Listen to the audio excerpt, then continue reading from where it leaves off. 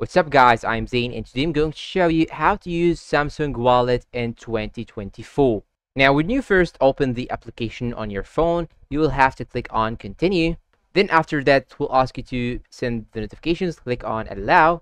And after that you will have to sign in using your Samsung account. And this step you will need it only when you first open the application. After that we'll ask you to use your fingerprint, or you can simply click on this option right here, skip and use Samsung Wallet PIN. After you use your fingerprint, it will ask you also to enter a PIN for your Samsung Wallet. After entering the PIN, it will jump you to this page right here, and by this page you can click on add and add any card that you want, or you can simply click on all down below in the lower right corner. Then it will show you this page. When you click on all, you can click on these three dots on the top right corner, and you can simply click on this plus icon, then click on add in order to add your payment card.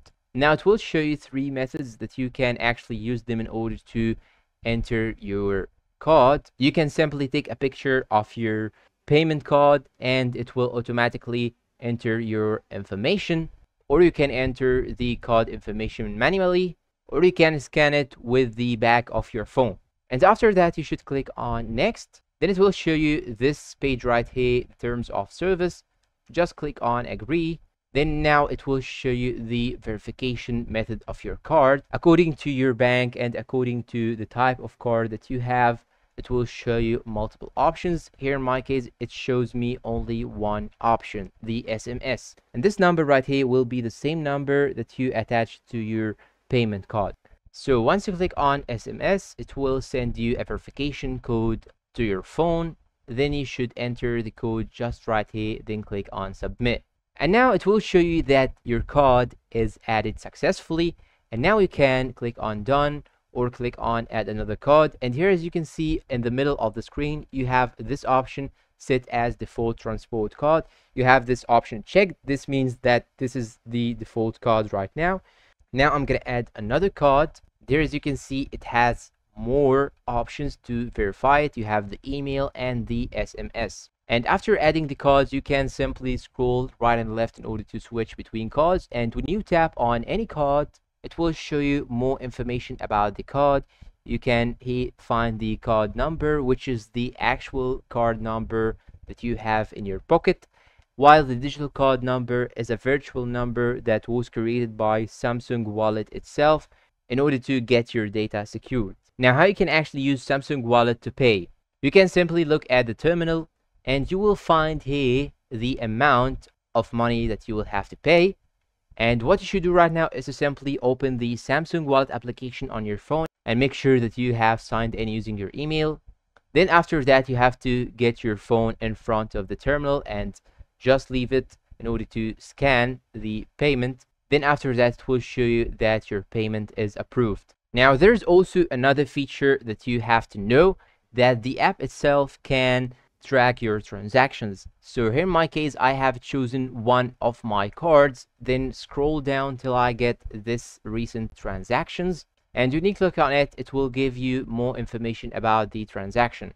And now in order to set your card as default payment method, you can simply choose between the cards. And after that, you should click on these three dots right here on the top right corner. And by this way, you can simply set it as your default payment card. Now, if you want to delete a card, you will also click on these three dots on the top right corner. Then you will have here this option, delete card. You can simply click on it, then it will delete your card. There's also another important feature that you can actually get the quick access to the app by swiping down from this area right here on your phone and get into the application very quickly. And if you want to disable these options, you can simply go to the settings. Then you should head to quick access option right here. Then go to swipe up gesture. And now you have to get all these options off. But you need to know that when you use the swipe up gesture, you will have to enter the PIN in order to get into the application. You can also add other payment options or other things that you can use with Samsung Wallet, when you click on all, it will show you other options like loyalty cards, vouchers, and Samsung Pass. So when you click on loyalty card, for example, it will show you here the plus sign on the top right corner. You can click on it, then add the loyalty card that you want. You have here this option. You can simply take a picture of the loyalty card, or you can import from gallery, and so on. After that, you can enter the loyalty card name, then click on save. And you have here also another option which is called Samsung Pass. You can enter it using your PIN. Then you will be able to do any modifications. You can check the password safety of all your accounts, and you can change the password of any account that you have. Now, to people who don't know, you can actually use Samsung Wallet to pay your transportations. And you can do so by going to the all, then scroll down a little bit till you find this option right here, transport.